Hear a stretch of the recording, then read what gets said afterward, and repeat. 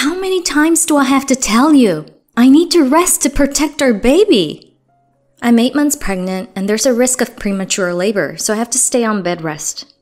This is a small, precious life that could be born at any moment.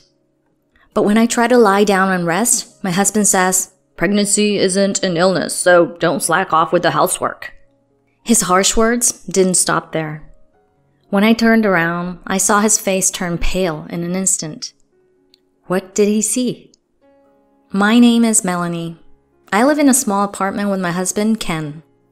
But soon, our life as just the two of us will come to an end. There's a new life growing inside me, and I'm now 8 months pregnant. When I first found out I was pregnant, I couldn't believe it. Joy and disbelief overwhelmed me, and I couldn't sleep at night. Every day, our baby was growing little by little inside me. The first time I saw its tiny heart beating during an ultrasound, tears fell from my eyes.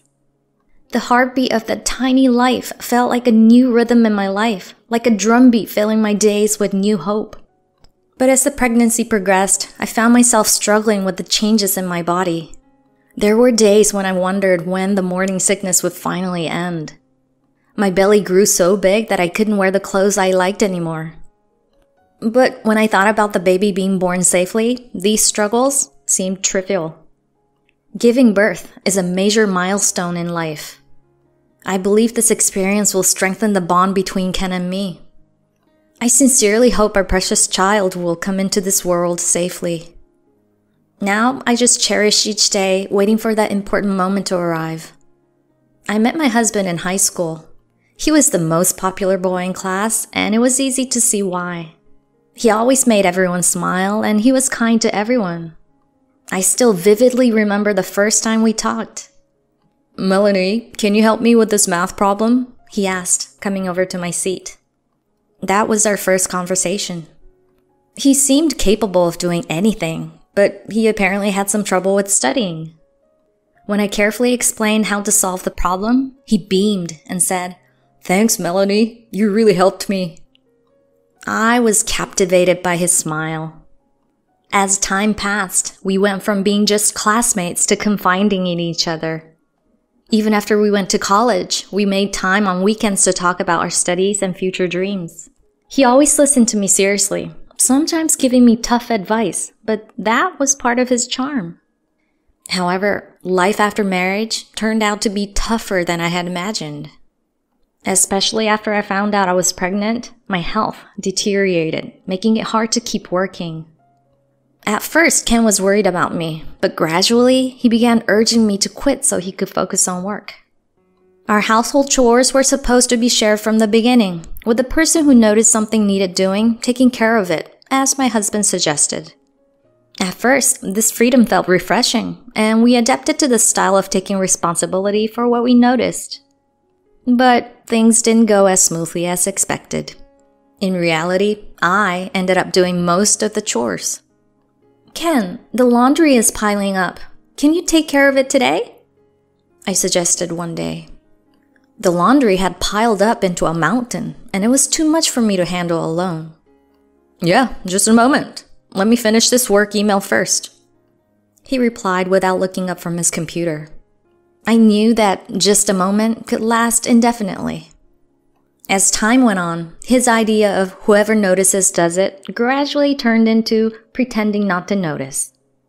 I couldn't help but feel that he had intended this from the start. Even when he hung the laundry, he rarely helped fold it. When I asked him to help fold the laundry, his usual response was, "Yeah, I got it, but I'm a bit busy right now, so I'll do it later." The later that rarely came left me increasingly frustrated. I sighed countless times. One evening, when he came home, I decided to talk to him about sharing the chores. I sat down in the living room where he was eating and looked at him seriously. No, I might have been glaring at him. "I need to talk to you about the chores. It's starting to get a bit overwhelming. Maybe we should rethink how we divide the work." He looked a little surprised and said, "Has it been that bad? But we agreed when we got married that whoever notices should do it, right?" It's been tough because I've ended up doing almost everything, I said, no longer angry, just tired. I think we should set more concrete rules so that it's a bit easier for both of us, I added carefully. I really wanted to say, you need to pull your weight, but I held back. After a moment of silence, he sighed and said, Fine, if you want rules, let's make them. His tone was condescending. To be honest, I'm so busy with work that I can't handle everything at home too. I'm willing to share more, but it has to be within what I can do, he continued. I didn't like how he said it, but I reluctantly agreed. That night, we made a detailed list of chores and decided who would be responsible for what. But as expected, the new rules didn't last long. They only revealed that he was a man of empty promises. I understood that his work was busy, but as the days passed without him making any effort to keep his promises, my disappointment grew. Ken, you forgot to take out the trash. Oh, sorry, I forgot. But I'm really tired today, so can you take it out tomorrow morning?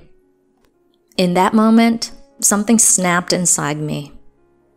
To him, chores were something I did, and he only helped when it was convenient. After venting like this, people often ask me why I married such a man.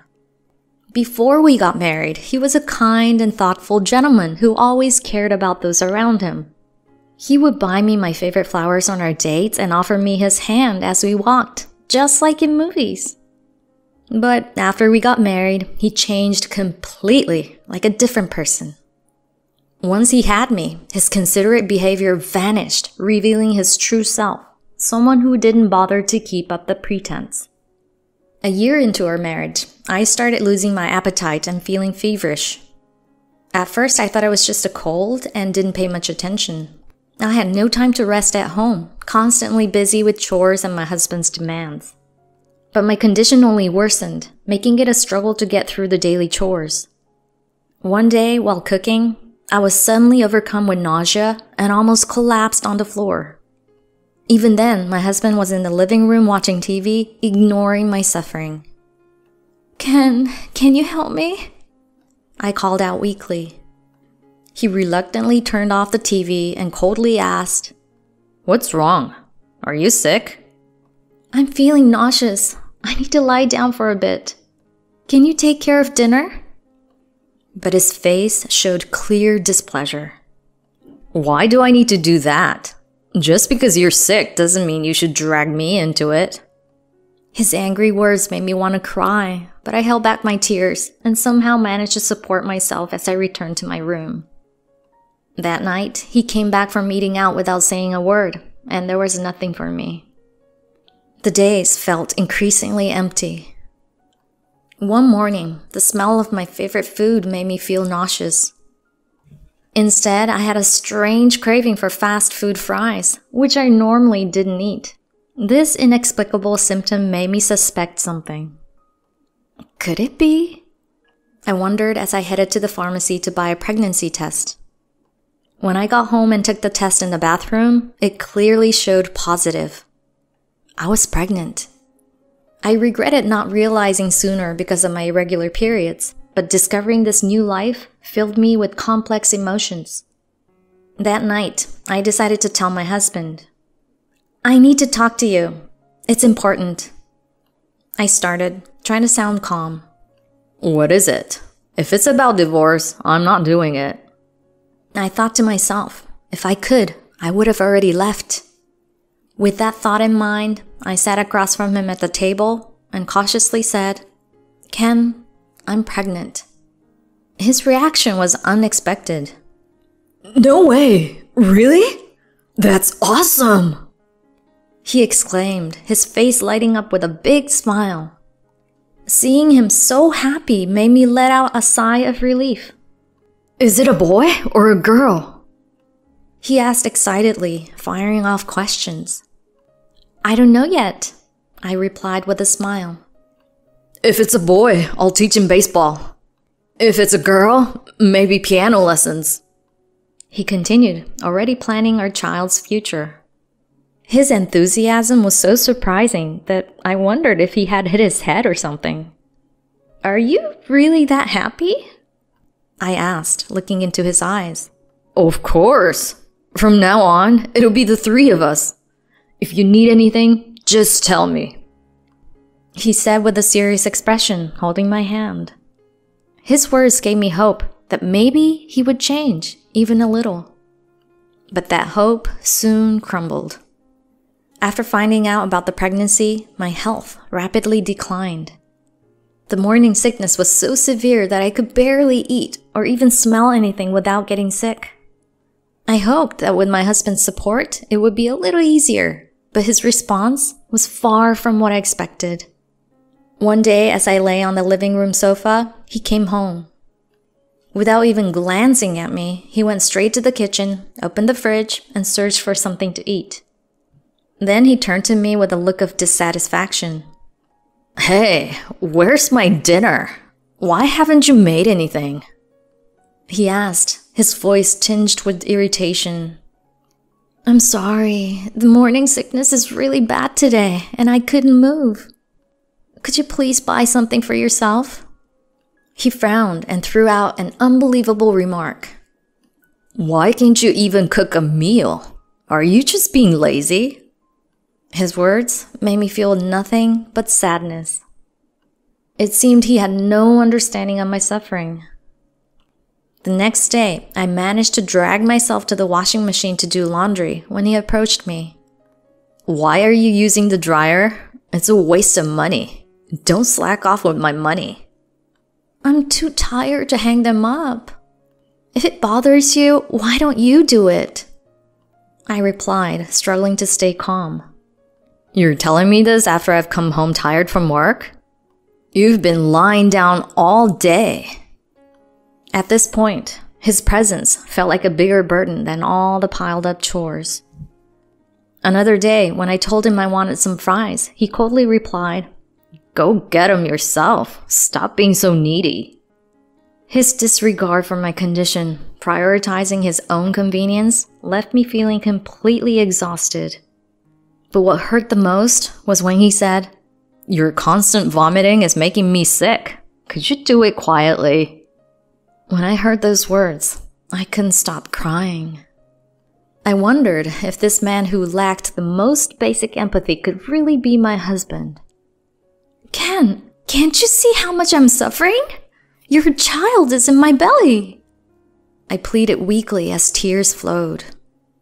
I get it, but your vomiting is making me feel awful too. His words crushed me, leaving me speechless. His indifference and coldness chilled my heart, making life in this household increasingly unbearable. I was so mentally and physically exhausted that I could no longer think of what to do. Even as my morning sickness finally began to subside, his attitude didn't change. He couldn't understand my situation and offered no help with daily tasks. For example, when we went shopping, I ended up carrying the heavy bags while he walked ahead, as if in a hurry. Ken, wait a second. The bags are heavy. Can you help me? All right, but I'll go on ahead. He replied without even looking back. Are you listening to me? What kind of person does that? I thought, feeling frustrated. Strangers, like an elderly woman or a businessman, often ended up helping me. It was the same when we went out to eat. I would tell him that I couldn't eat sushi because of the pregnancy, but he'd just say, Well, I want to eat it. If you can't, then don't eat anything. Sitting next to him during meals became unbearable. What made it even harder was when we shopped for baby items. We would go together, but seeing other happy couples choosing things for their babies filled me with a sense of emptiness. The store was full of cute clothes and toys, and everyone seemed to be having a great time. Hey, what do you think of this stroller? It's light and functional. Seems easy to use. Yeah, it's fine, but it's expensive. Isn't there a cheaper one? But it's good quality and will last a long time. I want to choose something nice for our baby. He didn't hide his irritation.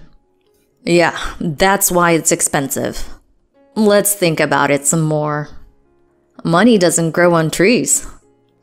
I know money isn't infinite, but this is something we'll use for years. As long as it can carry a baby, anything will do. On the way home that day, we hardly spoke. The car was filled with a heavy silence, and I stared blankly out the window. Thinking about how other couples seemed so excited to prepare for their baby's arrival, I felt the distance between us and couldn't stop the tears. There's something else I want to discuss.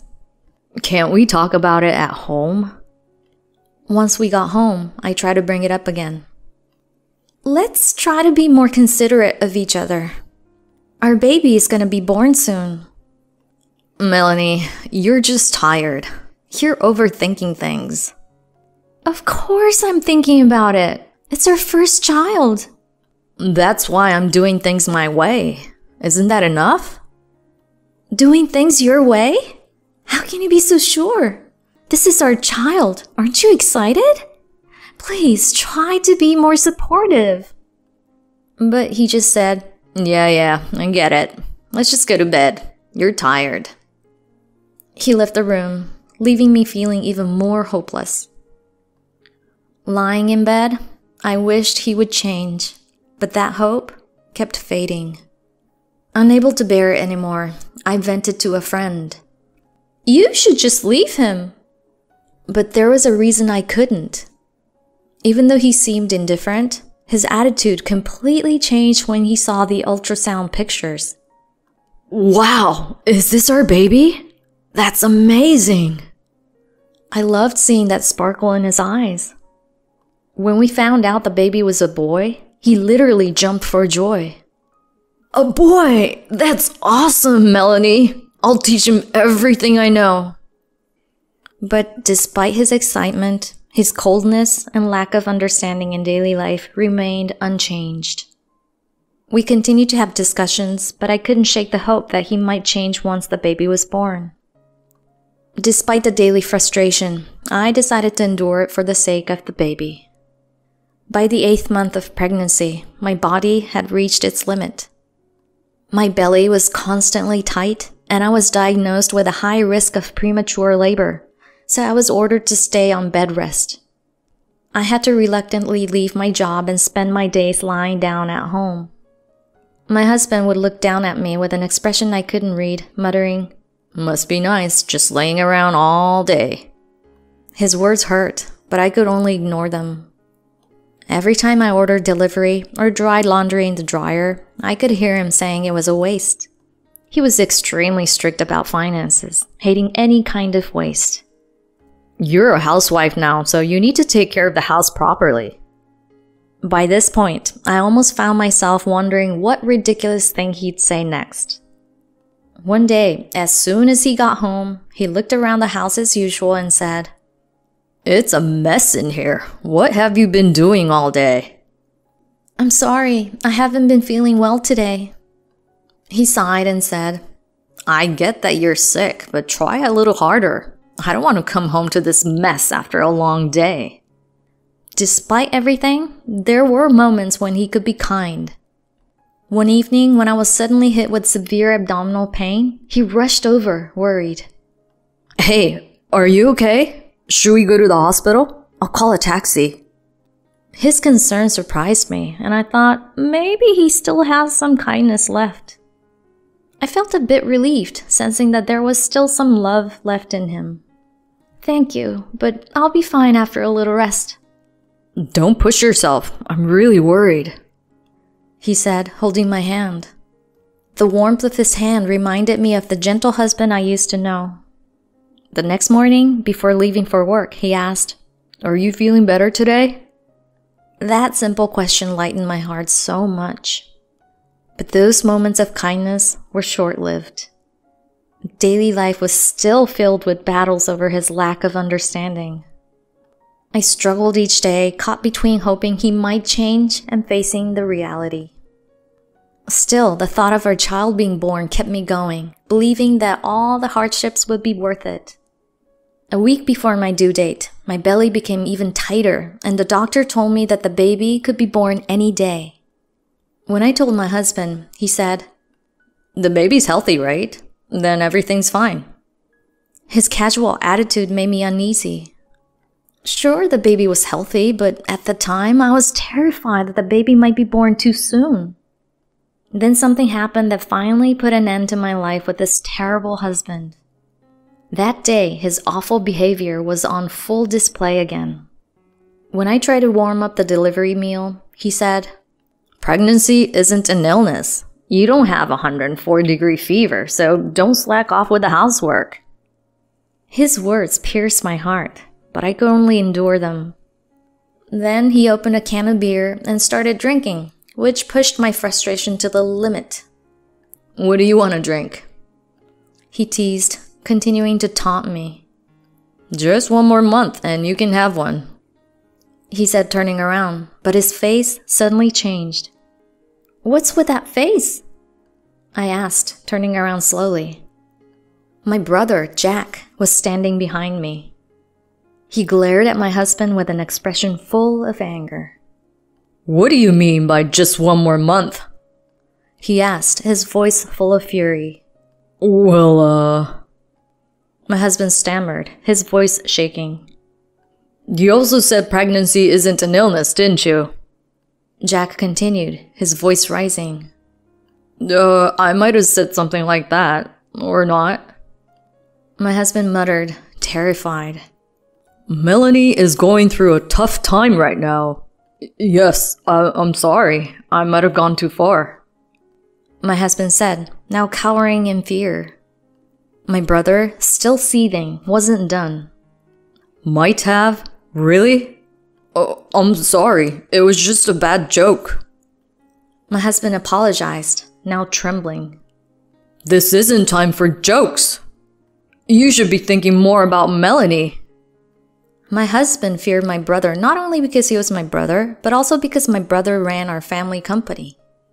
After our father passed away 7 years ago, my brother took over and has been running the company ever since. Both my husband and I worked at the company, so my brother had a close relationship with us both as family and professionally. My brother had always been protective of me, and he often checked in on how I was doing. One day, I decided to vent to my brother about my husband's behavior. "He doesn't take my pregnancy seriously," I confessed to my brother. He listened intently, and he wanted to confront my husband, but I stopped him. "Thank you, but if you scold Ken, it'll just make things more uncomfortable. Please, let it go," I pleaded. "You're just gonna keep getting hurt." "I just needed someone to listen. He can be so petty. It's a hassle," I explained. That day, my brother came over to check on me because he was worried about my health. The doorbell was broken and the door was unlocked, so he came inside just as my husband was saying, "Just one more month and you can have a drink." Hearing that, my brother couldn't contain his anger. "If you're a man, stop making excuses. Do you know how much your wife is suffering? What's with your attitude?" My brother yelled, advancing on my husband. "Oh, I'm sorry, I really am." My husband stammered, apologizing profusely. "Thank you, Jack, but it's okay now," I intervened, trying to calm the situation. "Melanie, don't put up with this. I can see how much you're struggling. You should have told me sooner," my brother said gently, almost making me cry. After that, we sat down in the living room to talk. My brother, still angry, laid into my husband with harsh words. "I want to tell you to leave this house right now, but this is between you two. However, don't forget that you have a small life about to be born." His words left my husband speechless. "To protect the baby, Melanie will stay at my house until she gives birth. You'll have to manage on your own," my brother declared. The sudden turn of events left me shocked, but also relieved by my brother's words. Meanwhile, my husband was visibly shaken. "But I can't cook or do laundry. Figure it out yourself." My brother cut him off sternly. The weight of his words left us all silent. In that moment, I felt a mix of anger and sadness toward my husband. "We never thought it would come to this, did we?" I said quietly to him. I'm sorry. I'm really sorry. I don't know what to do. He replied, sounding lost. I'll do what my brother says, but I know you care about the baby. You'll have to manage on your own. But until then, you need to pull yourself together, I suggested. Thank you. I admit I've done wrong. I'll change, so please trust me, he said, giving me a glimmer of hope. At the same time, I made a decision in my heart. This will be the last chance. If he doesn't change, I'll divorce him. I also considered raising the child on my own. The next day, I began preparing to move to my brother's house. If you need anything, just let me know, my brother said, his kindness deeply touching me. My husband helped me pack my things, all the while looking like he was lost in thought. I'm really reflecting on this. I'll wait for the day you come back, he said, leaving one final message before I left. The days at my brother's house felt like living in a completely different world. My sister-in-law, Allison's warm care brought a sense of peace I hadn't felt in a long time. One day, while looking at the fluffy bed she had specially prepared for me, we had a deep conversation. Melanie, we're looking forward to the baby's arrival, so take your time to rest, she said, gently handing me a blanket. Her kindness always warmed my heart. Thank you so much. I want to be as considerate as you are, I said, expressing my gratitude. I've been submissive to my husband for so long, but maybe that's why I spoiled him, I confided. Allison smiled gently and said, People can change, Melanie, but sometimes you also need to be strong to protect yourself. Encouraged by her words, I strengthened my resolve. If he truly reflects and changes his ways for our sake, I'll acknowledge that. But I won't support him unconditionally anymore, I decided firmly. That resolve is important. But remember, don't be too harsh on yourself. Focus on your happiness and your baby's future, she said, offering more support. One day, I returned to our old home with Allison to pick up the rest of my things. When we opened the door, we were shocked to see the living room had turned into a trash heap. My husband was lying on the sofa, looking exhausted. What is this? It stinks. Are you okay? I asked. I have a bit of a fever and can't move, he replied weakly. But when we took his temperature, it was only 99 degrees, just a mild fever. Allison and I exchanged glances, both in disbelief. You don't even have a fever. This is pathetic, I said. Hey, don't talk to a sick person like that, he protested. Seriously? Look who's talking, I thought, feeling exasperated. Oh, by the way, I could really use some jelly. Could you get some for me? He asked. Why should I retorted. At least do the laundry yourself, I said, reminding him of his previous words. What was it you said to me before? Something about not slacking off unless you had a 104-degree fever? I shot back. Allison stifled a laugh and I added, Make sure the place is clean before the baby is born. With that, I left the room. Later, he sent me a desperate message asking for help, but I just replied, Don't slack off. On the way back, Allison and I had a long conversation. Melanie, you did well, but give him a chance. People can change, she said, encouraging me. I know, but I'm done spoiling him.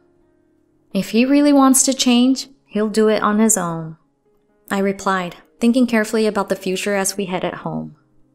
I felt strongly that this experience was a true test and an opportunity for growth. After overcoming the threat of premature labor, the day of delivery finally arrived. I was filled with a mix of nerves and anticipation, overwhelmed by emotions. But the midwife calmly welcomed us, saying, It's gonna be okay. Let's do this together. Take a deep breath and push now, she instructed. My husband held my hand tightly, occasionally encouraging me, saying, "You're doing great, Melanie. You can do this." Those words were incredibly reassuring.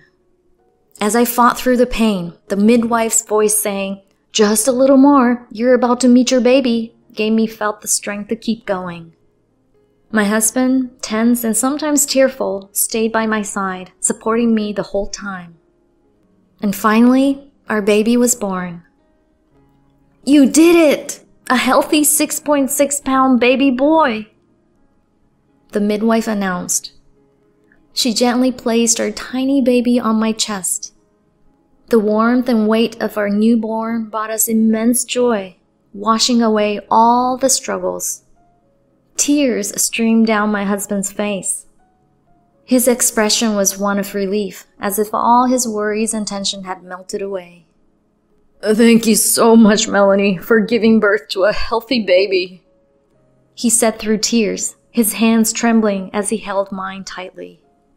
As the sound of our baby's first cry filled the room, it marked the beginning of our new family.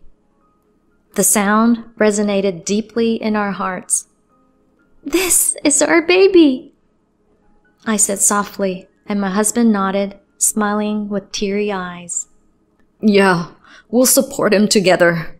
I'm so proud of how strong you've been," he said, pulling me close and gazing at me intently.